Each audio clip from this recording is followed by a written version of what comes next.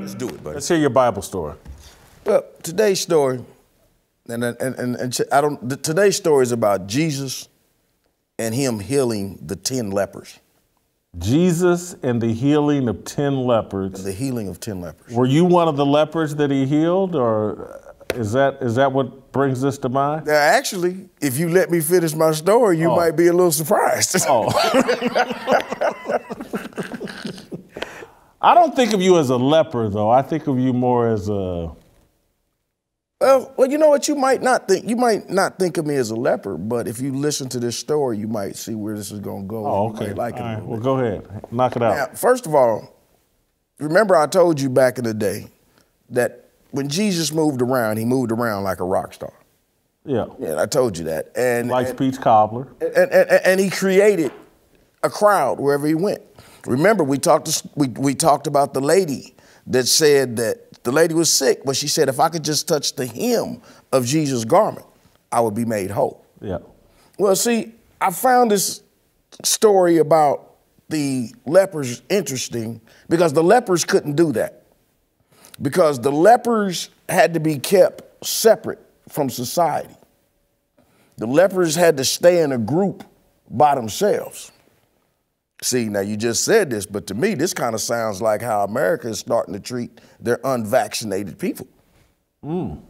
See, you're put over here. You're considered to be an unclean people. And one of the things... Unkempt. That's what the word is. Yeah. Okay.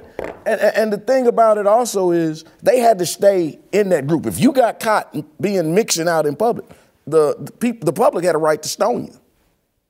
Okay, so this was very serious. Wow, you starting to bring this home. Go ahead. Okay, and so they can't get to Jesus, but they're screaming for Jesus. Jesus, Jesus! Now, you calling Jesus' name, so Jesus like, they must know me. So Jesus goes over here to talk to him. Now, you know this is not making the disciples very happy. You know, because Jesus going over here talking to these unclean people. Unvaccinated. Yeah, and they like, come on, man. But Jesus like, what can I do for you? They asked Jesus, they said, can you help us? Can you help us with our condition and what we're doing? Because, you know, can you help us? And what I liked about this was Jesus didn't heal them straight out. Jesus told them, said, here's what I need you to do. You need to go seek the advice of the high priest, the wise man. So in other words, what Jesus did was he sent them to seek a second opinion. Okay. Now, you know, I had this similar situation actually in college. Okay. I had a drip, and I actually called on Jesus. And I had to go see a doctor about that. But this was back in college, back at a whole different time. But go ahead. You know, it's just amazing. You just don't burst into flames. Listen, now I was going to say that it kind of reminded me of when I went to the doctor on Thursday. And I went to the doctor on Thursday, and you know as well as I do, that doctor said, Jim, you got to go see a specialist. That is accurate. Okay. And see, I had to go see that specialist on Friday. See, like I told you, Jesus didn't heal them straight out. See, Jesus, it wasn't until they was on their way to see the specialist that they was healed. Okay, so in other words, they had to do that act of faith to be healed. Now here's where the story gets good at, because he healed all 10 of them, but it was only one of them that stopped in his tracks and turned around and told Jesus, thank you. It was only one, okay? And it reminded me of when I went to the doctor on Friday, because I told you when I went into the doctor, when I went to see the doctor said, I don't know what happened, but he said, your body has healed itself. I told you, the doctor said, Jim, we had you scheduled for surgery on Friday. We was ready to take you down and perform this, but you're healed. And I don't know what happened, but bro, you good, so you can go.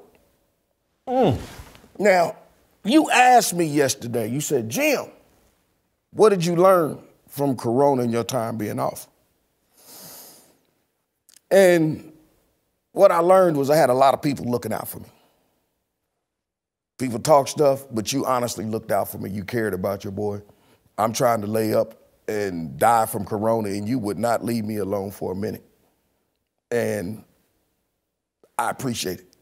I had Gaston Mooney, who got me a doctor, got me a nurse that came to my house every other day and checked on me.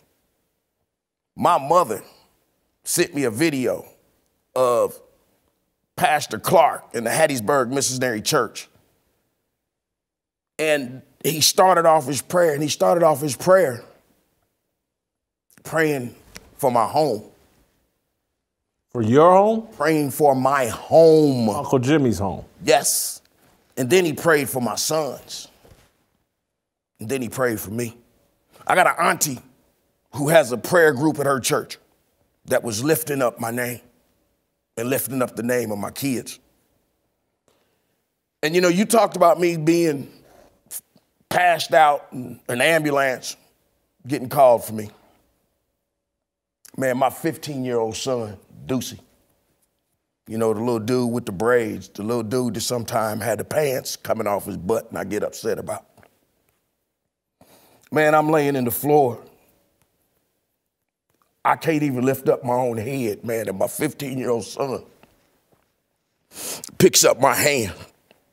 And my 15-year-old son said, God, I'm lifting up my daddy in prayer. So I'm telling you, man, I raised a 15-year-old son that this 15-year-old son knows that when times get hard, he knows he can reach out and he can call on the Spirit of Jesus to help his daddy. See, Jason, it's not the fact that God don't help and bless people. It's the fact that people don't stop and tell God thank you for the blessings and the goodness that he's brought for them in their life.